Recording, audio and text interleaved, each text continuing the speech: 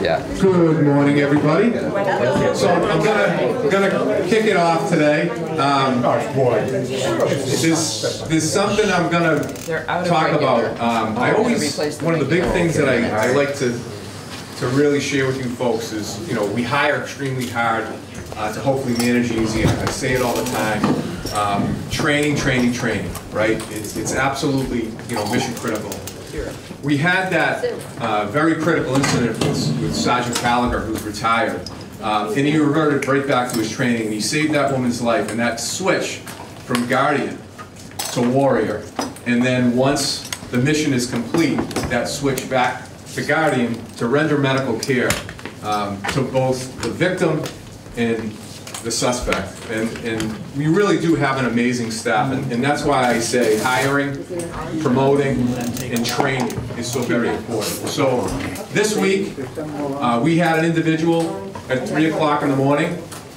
He went to the fire department, broke into one of the firefighters' vehicles, stole some things out of it. One of them was this laser tool. It kind of looks like a firearm. He then broke into the fire department. He smashed the glass doors. You'll see they're boarded up right now. He entered the vestibule, and he was pointing the laser at the dispatchers. They thought they were going to be shot. They contacted the police department. 3 of our officers arrived. Proud to say I hired all 3. They drew their firearms. The individual pointed this, what they believed was a firearm, at the officers. And one of the officers determined it is not a gun. And he immediately notified the 2 other officers that were there, it's not a gun, it's not a gun, as the laser was on one of the officers' chest as they were about to fire. They ended up taking that individual into custody, and he was criminally charged with a number of different things, obviously breaking into the fire department, malicious destruction, amongst others, and breaking into the firefighter's vehicle. But it just goes to show you, you never know. And that's right here in our lovely town of Westborough, where our officers have to switch from that Guardian model of policing to an absolute Warrior, and then back to the Guardian. And it's all on body camera footage. And if you could see how empathetic and how caring they were trying to calm this individual down, that's obviously going through a type of crisis, makes no excuse.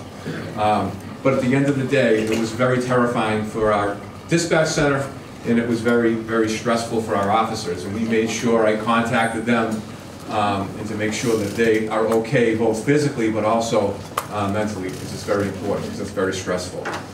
So I'm very proud of our staff. We just gave another conditional offer, and we're still looking to hire because we were granted our proposal. So hopefully our staffing numbers will continue to rise. We were supposed to be at 42. We'll hopefully be at 40 at some point. But obviously COVID and some of the issues we're dealing with, mic went out, did it? Some of the issues we're dealing with are, you know, we understand. It's not working, the mic. It was. Yeah. So, today, I'm very excited. We're going to talk about some of the things that makes Westborough Police Department a very special department. And we have Lieutenant Daniels here today. He's going to talk about, give you a briefing on the ABLE program that we're involved in with Georgetown University and accreditation. Again, that professional stamp on the agency and where we are with that. He's doing a fantastic job. We should be, I'll let him tell you the timeline, but we should be certified shortly and then accredited, I'm hoping, in the fall. It's been a lot of work. And he can explain some of that work that he's doing in Sergeant Shipperette that really makes our police department and our town a special place. So we're working extremely hard for you folks. If there's a topic that you want to hear from us, please reach out to me or the lieutenant, and we'll be happy to put it on. And thank you for having me the 3rd Friday of every month.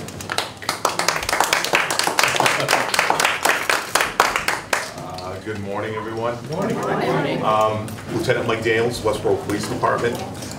The chief did tell me, full disclosure here, that I was supposed to do this talk. I was not aware I was doing it today. I found out this morning. And he's going to kill me for saying that, but I'm okay with that. So anyway, obviously everyone really kind of knows who I am. I've been here several times. What I think is important is to really understand what my role is. The chief had asked the town to support an administrative lieutenant position, which is my current role.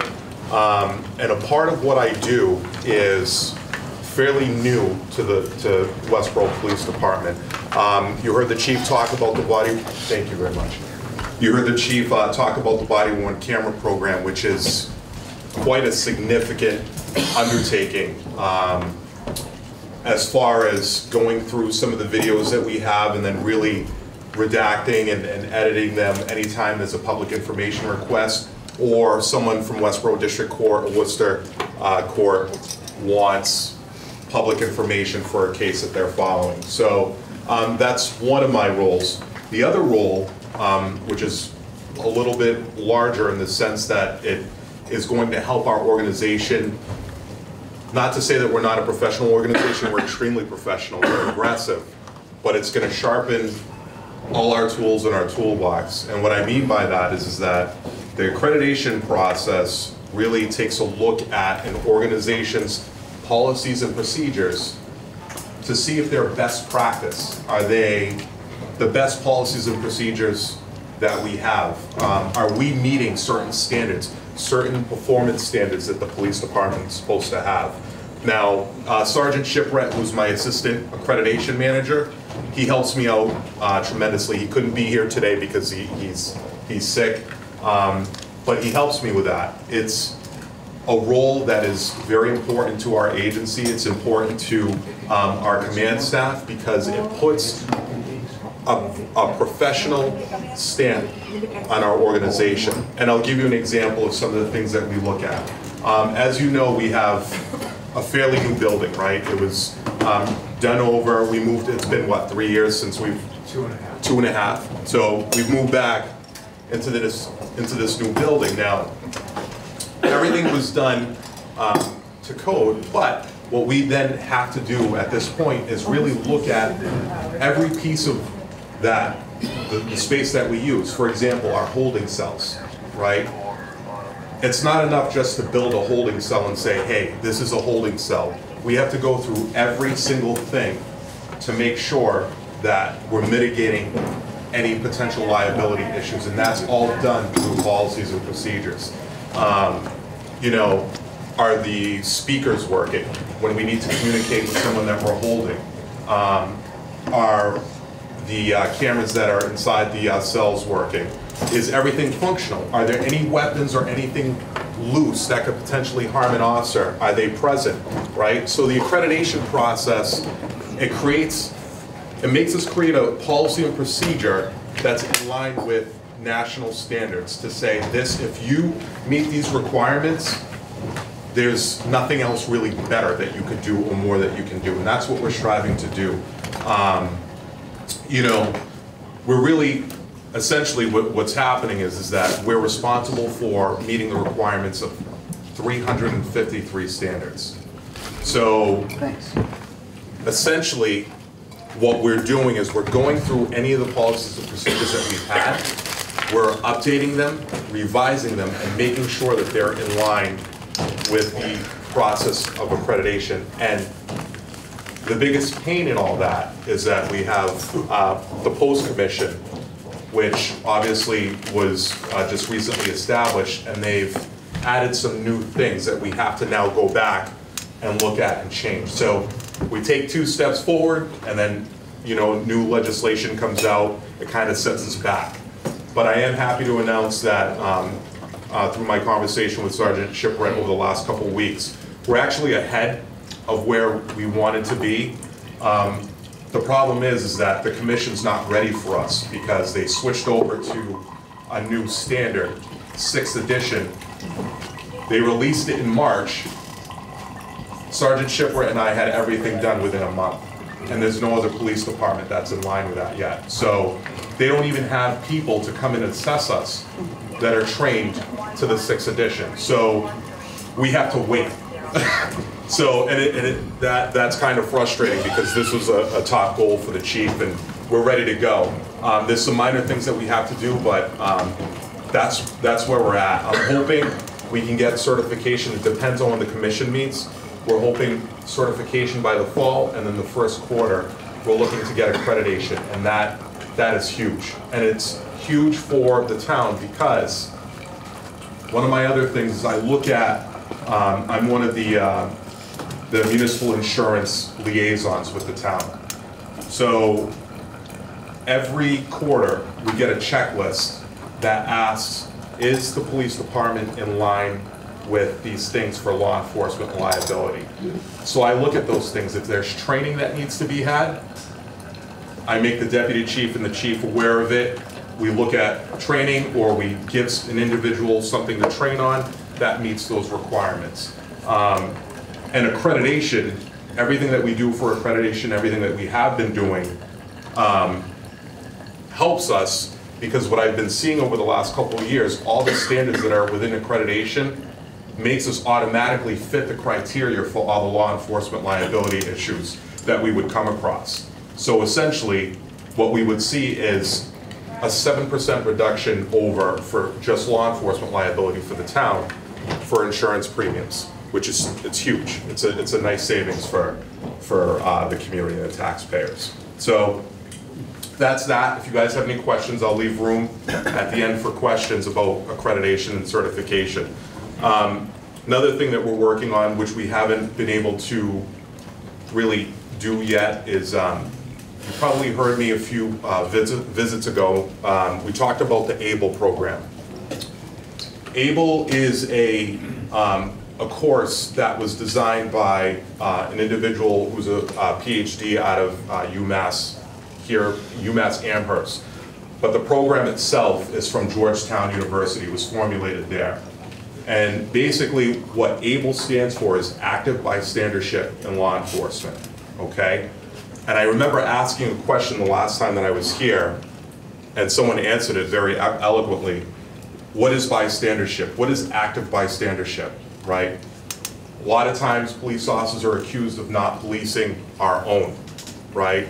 That is the biggest complaint, right? You hear it, you see it. You know, people get upset because they feel like we're not holding each other accountable. What ABLE does, and I'm an instructor, what ABLE does, it allows police officers, it allows an organization to adopt an active bystandership mindset. And what that means is and I'll give you an example of one of the case studies that they use. They use a case study of a lieutenant who, my rank, they use a case study of a lieutenant who is booking a prisoner, right? This prisoner is unruly and is having issues with a female officer that arrested him. The female officer, in response to the prisoner, starts losing her temper because she's being ridiculed and she's seeing that no one's intervening or helping her. So as the lieutenant is booking this prisoner, he lets the behavior continue. He sees the irritation in the officer, sees that the officer is now losing their temper, and she ends up assaulting the prisoner because he's attacking her verbally, right? So active bystandership allows a police officer, and it holds us accountable for monitoring those behaviors when we see them, especially in a supervisory role, right? It holds everybody accountable, patrol officers, anybody that's around that performs a police function, it holds us all accountable. And that's what that training does. It says, okay, listen, you're seeing a situation, you have to acknowledge there's a situation, you have to remove your fellow officer from it before it progresses to the next level, right? People sometimes forget that police officers are human beings, right? And I hate to say, you know, we have feelings. We do. You know, it is what it is. We're just like everyone else. And, you know, we're placed in, you know, we handle stressful situations all the time, and it does take a toll, right? And in addition to handling things here, they may have something going on at home that we're not cognizant of. And so ABLE trains us to, if you're a supervisor, to check in with your officers. If you see an officer's coming in late or there's something going on, their mood changes, it trains us to not only recognize it, but take action, realizing that their mental stability, based on, you know, things that might be out of their control, could be compromised, right? And it gives us an opportunity to say, hey, I noticed that, you know, you were a little abrupt on that car stop, or you did something a little different that I haven't seen you do before. Is there something that I can help you with, right? Is there, you know, do you need help outside of the work environment? And if you do, I'm here to support you, because I don't want you to be in a situation where you compromise the integrity, your integrity, the integrity of the organization, or our profession, right? So does that all make sense? Sounds wonderful.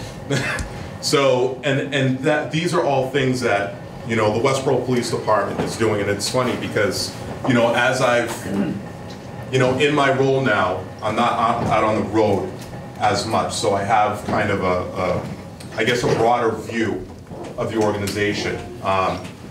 You know, it's very different when you're out on the road and you're supervising your employees, and your focus is really on the people that are under your watch, right?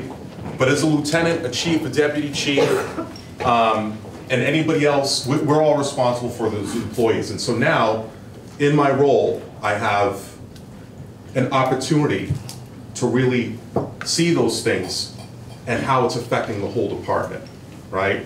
And if need be, we take action. It's interesting also is there aren't many police departments that are doing what we're doing. And you've heard me say before that I'm extremely proud to be a member of the Westborough Police Department because of these things. You know, the whole George Floyd incident, you know, I talked about before, we took a hit, not just as a police department, but as a profession. You know, to me growing up, I felt this profession was an excellent line of work to get into because it's very honorable. And everyone that I work with feels the same way, and we want to keep it that way. We want to make sure that the people that we're serving, they see that we're transparent, that we're trustworthy, and that we're here for the community. So this is, you know, this is why, you know, I'm obviously very proud to be here, and I'm proud to actually be here in front of you all and having this opportunity to talk to everybody about the ABLE project and also what we're doing as far as accreditation. So, Chief, you have anything else? Just questions. Okay. Sure, I'll open it up for questions. Anybody? Just, So when you do see some aberrant behavior, maybe not major, maybe just consistently coming in late or something similar, and your officer does not tell you what's going on or refuses help, then what do you do? So one of the things that they always say is that you can't get involved in someone's personal life unless you're asked to, right? We believe in communication, and I think to answer your question, there really isn't much that we can do other than really monitor it. And if it gets to a situation where it's affecting the performance of their duties, they get disciplined or corrective action is taken, whether they need help or we place them on administrative leave. These are all things that we have, but we try not to do that with the understanding that everybody has problems, right? The big thing is we're talking about mental health, right? Mental health is it's a hot topic. It's real. You know, the chief talked earlier about a situation that we engaged someone who had mental health issues. That goes for police officers too. So we need to handle it the same way and with care. And I find just through my experiences that we don't have any issues in that way, because I think, you know, when you build an organization and everyone in the organization communicates and they trust each other, it's not a problem for someone to say, hey, you know, I'm going through a tough time right now. The chief has an open door policy, right? Every one of our command staff has an open door policy. We have a chain of command that we follow, but that doesn't mean that if someone has a good relationship with me or the chief, and if they're going through something and they want to talk to somebody, that doesn't mean we shut them out. They go to whoever they're comfortable with, and we address it the best way we can. So I hope that answered your question. Do you have a psychologist or psychiatrist on staff? EAP, Lieutenant. Yeah. So we have what's called the EAP. It's an Employee Assistance Program, which is not really attached to the police department. It's townwide. So if there's an officer or a supervisor, or anybody in our organization, or anybody throughout the town who's a town employee, if they're having some issues, we have an Employee Assistance Program where they would have access to clinicians or psychologists or whatever that they need. Could I expound on that just a little bit? Of course you can. This So, is a show. So employee assistance, it really is great because we can offer this program to the people that need assistance, and all the town knows is that someone from the town is utilizing the assistance. So it could be someone has a gambling problem, or it could be someone's going through a divorce. They get a counseling session with an attorney. It runs the gamut. It's not just about mental health. It could be about a bunch of things. I know as chief, I had an employee I could tell was having a very difficult time, and it was over the divorce. And the person basically said, I'm seeing someone, counsel. I said, no, they can help you with an attorney. They can help you with different things. You want to change your will. So it's a great program that the town does offer. And whenever there's an issue, that's the first thing that rolls off my tongue is, hey, there's a program that's here to help you. And I won't know, no one will know. And I've actually had an employee, not here in Westborough, somewhere else that I worked, where we offered the program, and he really did thank me, for it. It helped him tremendously. So it really is a great program. And just to remind everyone, starting July 1st, we have our own clinician now. We're not sharing her with Southborough and Northborough anymore because we've been so busy mental health wise. So it's another person in the building that may say, Lieutenant, I've noticed that Officer so-and-so, I think something's going on, type of thing. So this is a trained clinician that's in our building every day now. So sorry to take it. No, it's okay. This happens a lot. Whenever we're in the same space, I'll talk and he takes the mic away. Are you waiting for a promotion? I hope not. Again, no. Go ahead. Maybe speaking more generally, so people won't know someone in the department it may refer to. Within the state, if someone does go for mental health or something like that, does this impact badly on their being a police officer? You hear that in the military, if somebody wants counseling, some people don't go for it because they fear it will affect their clearances or something. But just a very broad answer. So, broadly speaking, I would say, obviously, if someone's having, it depends on how significant the problem is, right? If the problem's significant that it inhibits their ability to become a police officer, yes, obviously it's going to impact to a certain extent. But the thing is the key to all of this is just realizing that everyone has issues and they can be resolved. There is help, right? And we will give them whatever time is needed to resolve whatever issue there is and to come back to work. I see the chief walking over here. Well, the other issue what we have is if we feel like, say someone's a danger to themselves, right, or an issue like that, we have the ability to send them for a fitness for duty. So they go to basically professional organization who will just evaluate them, and they'll tell us, no, this person is fit for duty, or no, they're not. Right. And that's what paid administrative leave is for. To get them the help they need so they can return to work. The goal is, no matter what the issue is, discipline-wise, is to correct the behavior and help that officer, that individual, that supervisor, so they can return. Because our most precious resource in the police department is our people. So that's why I said to you, those officers, when I was actually came back, I was away for a few days, the first thing I did was I called each individual officer to make sure that they were okay here. That they were okay, because I could see this was a stressful call. You could see it on them. They handled it very professionally. And that's what it's there for. So we would be able to, hey, we have a system in place if you need it. No, Chief, I'm good. We've talked about it, and it worked out really well. So I actually want to share something personal about myself with regards to what the chief's talking about. Prior to working in Westborough, I worked a short time for the community of Bolton Police Department. I was hired there. I worked there for about a year and a half before I came back to Westborough. in 2 weeks prior to coming back to Westborough, they tell us, the administration says, hey, if you're going to another department, try to be reactive in your policing, because we don't want anything, you know, we don't have to send you to court when you're working in Westborough and you got to come back and do all this stuff. So I was really just in reactive mode. And this just goes, what I'm about to tell you goes to show you how things could change for in a split second for us.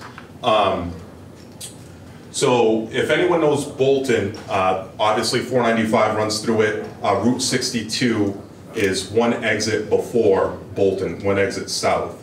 I had a situation where Bolton's obviously a very small community, and I was working a midnight to 8 shift. I was by myself, right? So that's what you see in a lot of smaller communities. You have one officer responding to calls. So because Bolton's so small, we had to actually drive to Berlin, which is one exit south of Bolton, to get gas at a gas station. It was on Route 62. I think it was a Sunoco at the time. It's changed since then.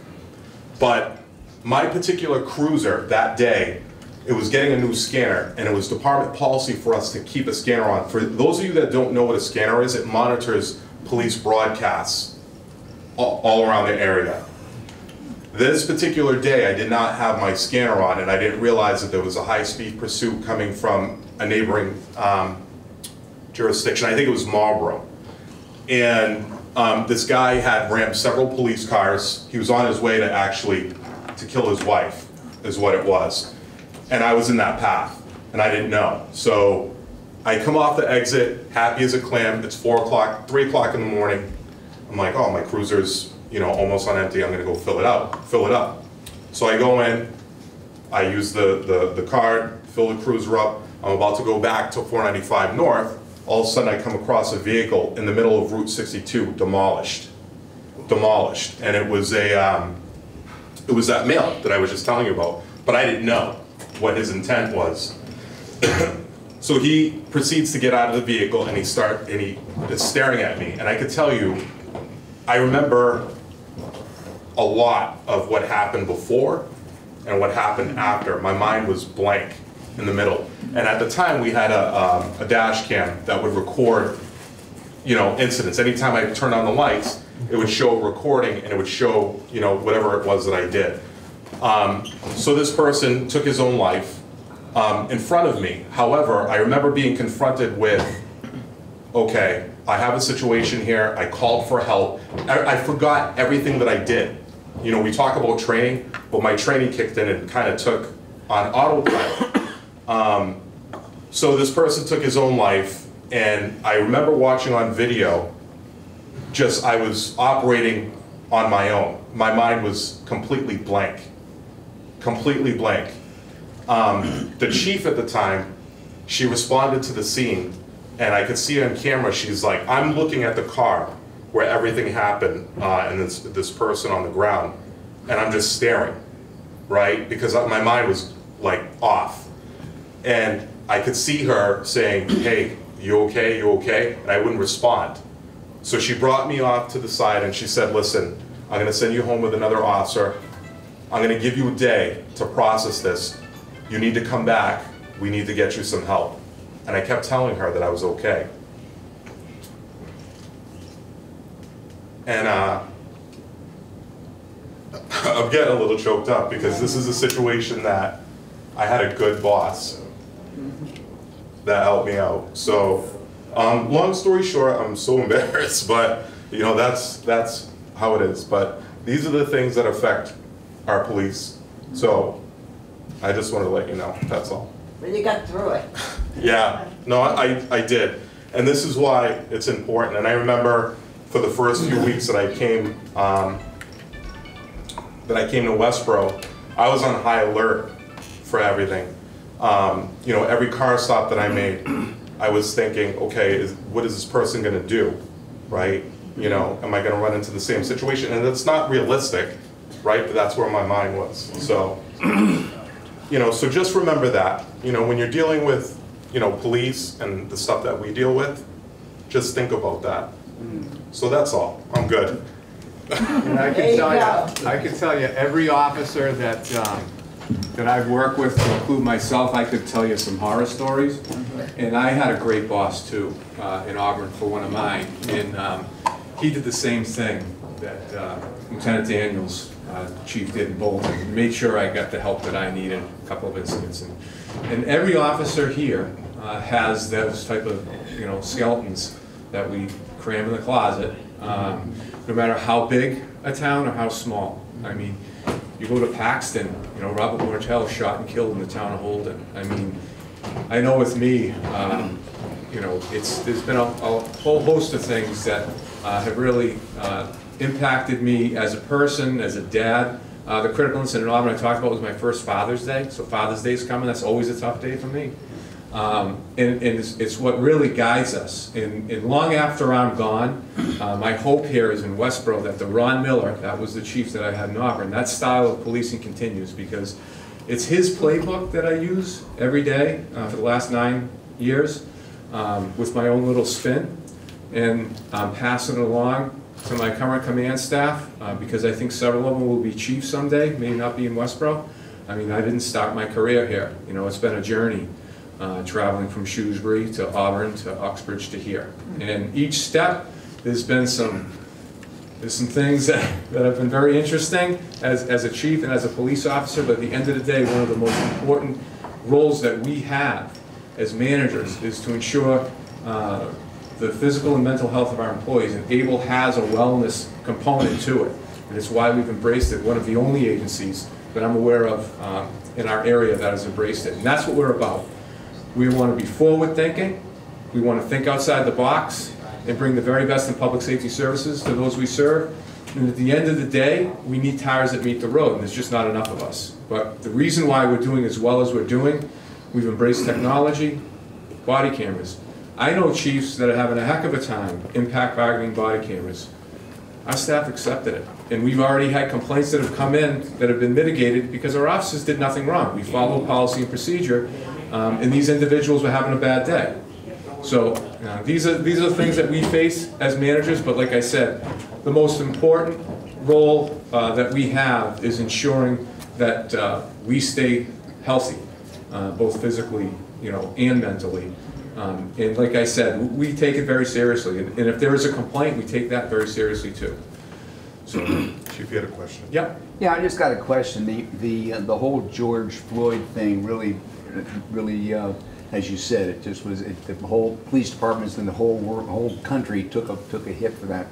I just have a question about procedures that police follow. Let's say here in Westborough, are the procedures that you follow, are they visible to the public? And secondly, if there's a procedure there that you follow that the public wants removed and replaced with a different procedure, is there a process in place to do that? So, I mean, my model of policing is I'll always take suggestion, not direction. I'm the police chief. The buck stops with me, both good and bad, right? Our policies are basically vetted through the state. Our policies right now are not online. Once we are accredited, and we rewrote the entire policy procedural manual of this department since I started. Our policies were from the 80s when I took over. Did you get any public input for that? So no. I mean, people will call me and give suggestions for certain things, whether it be body cameras. But these are basically vetted policies in law enforcement that really. We are going to find different agencies that have what we believe are the best policies, that are best practices for the Commonwealth of Massachusetts. It's like telling a doctor how to do surgery. I'm a police chief. This is from law enforcement angles, from people that have been doing this for years, best practices, and that's why we're going through the accreditation process, is to make sure that we have best practices. Also post. And that's the Peace Officers Standing and Training Commission. That's also implementing all these new rules and regulations that we're going to have to follow, because now we're going to be certified. And I think I've said this, we've embraced post. I've embraced post. There are a lot of people out there that don't like this. I think certification is a good thing. I think if you lose your certification, you lose it for a reason. And that means you can no longer be a police officer. Where right now, in a lot of cases of discipline, what happens is the person will resign prior to the discipline being mitigated, and now that person can get a job somewhere else. So we take it very seriously, and we would obviously talk to the resident who had the concerns, and we would explain, this is why our policies are in place and why. And there are several departments that do that place their policies online, and that's what we're going to do. So just like our staffing study, you can go right on our webpage. Just like if you have a traffic request, there's traffic enforcement, you can go right on our webpage. You're going to be able to go right on our webpage, and you can go through the policies that you want to look at. They'll all be there.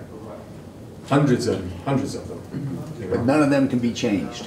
So they're always going to be changed. By who? By us. So basically what's going to happen is the Accreditation Commission or the Post Commission is going to say, this is what we want you to do. This is the practice that we want you to have. This is the best practice. And then we will change that. And that commission's not just made up of police officers, it's made up of different people. There's a judge, yeah, clinician. Clinician. So there's a wide gamut of people that have say. And I'll give you, if you would, I'll give you a quick example. So I told you I was responsible for body-worn cameras, right? We created a policy that we thought fit Westborough and that was best for what we do. However, there's a subcommittee that has formed specifically for this that is going to tell us, give us not guidance, but also a standard for how the policy should be created. So that's essentially what Post does. That's the, I guess, when you look at a credit, and don't get me wrong, these are two separate things that we're talking about. Post is for an individual officer and certification with some guidelines of how we should proceed with certain policies that affect, and body cameras actually one And of there those are things. public hearings, so the public does have access and input, you know, at these hearings. And then the policy is then created, and then as the chief, I implement it. But things change, and the Accreditation Commission will say, hey, there's a better way of doing things, and then we update the policy. So the policies and procedures, it's an ebb and flow. It's not just, okay, we're done now.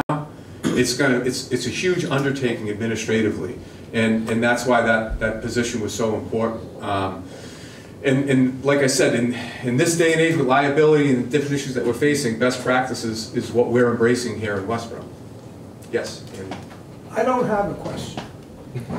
I'd just like to say that we are very, very proud of our police department. Oh, yeah, I appreciate that. And yesterday was Share the Love. Yeah, it was great. We had a touch-a-truck event. Right. And it was, I know for me, you know, I leave there, drive home, I'm 10 feet off the ground, so, Yeah. you know, Yeah. it really is something. So if you ever get a chance to attend that, Methodist Church? Methodist Church. Yeah, Methodist Church. Lifesavers. They do a great job, love working with those folks, and the whole town, to be honest with you. I mean, we have a lot of diversity, you know, in town, and we really appreciate that. We just had some active shooter training at Benai Shalom at one of our Sikh temples in town. You know, we really appreciate, you know, the love and the support that we feel. And we realize we can't make everyone happy, but, you know, we're going to do the best we can. I say all the time, perfection is an unattainable goal, but we're going to try. And I can tell you today's not my best day. I'm hoping tomorrow is. But it's just constantly. The day I say everything's perfect and everything's great, I need to go. And you're stuck with me for 2 more years anyway. So, but if there's anything you folks want to hear, please reach out to me and the lieutenant. We'd be happy. Yes. Would you consider offering us at some point a program? Citizens Police Academy. Citizens Police Academy. We were going to have one, and then COVID happened. Well, my other concern is I feel perfectly safe here in Westborough. You should. And I do, truly. But with all these shootings in schools and churches and synagogues, It's hard to believe. it's hard to believe, but what can we do? Sitting here right now, we have members of the police department. We're safe in my brain, but there's something else going on outside. Yeah, What? So, as a police department, we prepare to the best of our ability, and that's through training, and that's when I talk about, you know, Asher and different things, you know, we are trying to roll things out. I know through the town, I had a senior leadership team meeting yesterday with the town manager, talking about some of the safety concerns I had for the fire department. You know, that, you know, there's no ballistic glass for the dispatchers there. You know, how they got into that glass door. Is there something we can do to better secure? Even my own station made me look at my own police, not that I want to share what my concerns are on camera, but we talked about that, and we're going to take corrective action on these things. And that's how we learn. These incidents that you talk about, there's a learning to them. And I know Texas, you know, it's a small town, smaller than Westborough. It can happen everywhere, but the way the media is nowadays, when something does happen, it's like it happened in Northborough. You know, it's like it happened right next door. And I will never say it can't happen there, but we're training extremely hard, your police department. I went to executive session to the school committee to talk about safety because they had concerns, you know, and about what Westborough is doing. The last thing I wanted to do at the very first town meeting, so I'll leave you with this. I don't want to ramble on too long, but so I'm getting ready. It was actually my birthday. I was at a selectmen's meeting. I'm getting ready to sign my contract to start. I hadn't started yet. I was going to start in 2 weeks, right? 2 weeks. And I'm sitting there at the selectmen's meeting waiting, and this really nice gentleman is asking the board to consider a warrant article to stock fish in a pond, right? And I'm going, okay. So he asked for a certain amount of money, and he gets a little more. And I turned to my wife, and I said, honey, we're going fishing. And I talked to the town manager at the time, and I said this to him. I said, listen, there is a really big concern that I have, equipment concern that I have, to your direct question. Our firearms are way beyond their lifetime, you know, and we don't have state-of-the-art patrol rifles, right? Texas, AR-15s, right? I mean, we didn't have state-of-the-art. We didn't have Kevlar helmets. We didn't have level 4 body armor that will stop that rifle round. So what I did was I called up Lieutenant Minardi at the time. I had already written a warrant article in Uxbridge previously for this equipment, for the Kevlar helmets and for the body armor, and we were going through buying new firearms. So we worked together. He put together this warrant article, and it was supposed to be submitted earlier than this, but we got it in. I started. My first town meeting was, I don't even think I was here a month, and it was passed. And I don't want patrol rifles in the cars. I don't want Kevlar helmets in the cars. I don't want level 4 body armor in the cars. I have to have them in the cars because if something happens at the high school and I roll up in my little electric car and I throw on my body armor helmet, I'm going in. I'm not waiting outside like they did in Texas. I'm going in and I'm going to take care of the threat based on the training and the commitment I have to making sure our kids are safe. And then what's going to happen is we're going to deem an area warm, safe, when everything's neutralized, and we're going to bring in the fire department, and if it's not neutralized, we're still going to help these kids. They have level 4 body armor and Kevlar helmets.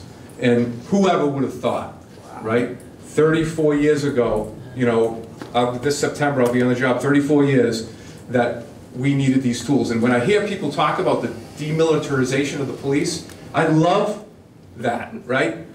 It's just not possible. We are here. When something happens right now at Hastings, him and I are jumping in his cruiser, and we're going in just like this, if we don't have emergency equipment, and we're going to take care of that threat and make sure people are safe. And then again, turn off, you know, that warrior mentality and start becoming a guardian and helping these staff and these kids that you know, face the unimaginable. And we're doing active shooter now. I sit on Homeland Security for Central Massachusetts. I'm a voting member. I think I'm going to be chair on the law enforcement side soon. The Brookfield Chief's retiring at the end of the month.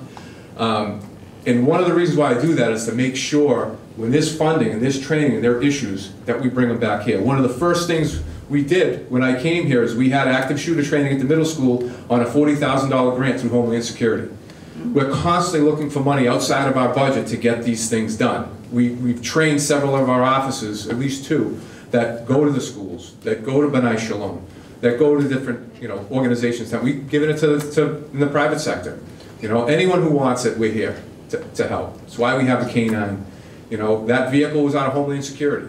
That wasn't purchased, you know, through Westborough tax dollars. Now, your tax dollars purchased that, make no mistake about it, on the federal level. We want to make sure we bring those federal tax dollars back to Westborough. We want to make sure that we're looking at every possible avenue, because I understand, you know, your taxes went up. So, yes. I was just wondering, speaking for all police officers all over the country, are police officers in favor of more gun control or not? So, all I can say is this. What I don't agree with is that some 18-year-old kid, your brain's still developing, so you're in your mid-20s, can walk in somewhere and walk out with a patrol rifle. I can tell you, if you qualify for a firearm, I will grant it. I'm the licensing authority, right? But if you don't, there's criteria we look at. Could be mental health, could be criminal background, it could be whatever. I think what Massachusetts is doing is what should be done. So, you know, as far as gun control, I think people have the right to bear arms. I will tell you, you know, you can't have a high-capacity magazine here in Massachusetts when you're seeing a lot of these shootings at high-capacity magazines. You know, lots and lots of bullets in these magazines. So there are some things that I definitely agree with, but there are a lot of good people out there that they have a certain right to it. But I think there should be standards, and I think the Massachusetts standard, and maybe that's a good topic. I'll bring in my lieutenant who oversees licensing, and he can explain all the complete process that it goes through. Yes? What's your opinion on arming staff in the schools? I'm totally against it, 100% against it. The training that we go through is crazy. How are we going to train all these teachers? And God forbid something else happens, or someone gets a hold of that firearm out of the classroom? No, I do not agree with that at all. And there are some chiefs that do, but I don't. You know, I don't think. I mean, I don't like walking into school with a firearm. You know what I mean? I don't think a gun needs to be, you know, unless you're highly trained. That's my personal opinion as your chief. Other chiefs may have a different feeling on it. Listen, I was on a SWAT team. I was a team leader, I was a team commander, I was the unit control chief over it. It's 85 cities and towns. I oversee SEMLEC, Central Massachusetts Law Enforcement Council. It took a lot of work for me to be proficient. I'm not a gun guy. I don't like them. The first time I fired a gun was right before I went to the police academy in Shrewsbury. You know? So I can tell you Ron Miller, same thing. He was not a gun guy, my chief in Auburn. We had an armored car robbery. The bad guys were shooting at the good guys with high-powered rifles. At the time, we had shotguns. 2 weeks later, every shotgun's out of the car, and we had patrol rifles. And he was not a gun guy at all. And trust me, he's my mentor. Yes? Jeff, you know, I was telling Alan Gordon when he was police chief here, he said, you know, Congress won't do anything about gun control because they're afraid of the NRA. Well, I mean, politics is everywhere, whether you're a small town or the federal government, and you know, it is what it is. At the end of the day, I think safety needs to be looked at and things need to change. Too many, as you stated, there are just too many. Whether it be in the workplace, whether it be in a school, whether it be in a religious institution, something's got to change.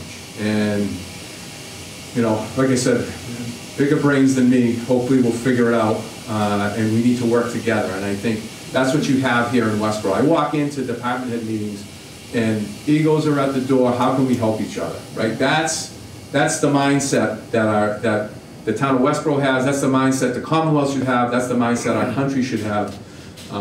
But that's just, like I said, sometimes I give you my personal opinions. This isn't Westborough talking. This is Jeff Lourie talking, who happens to be your police chief. So, with that being said, I think we're done. We're going to get back to the office. More work to do. And thank you again for having us.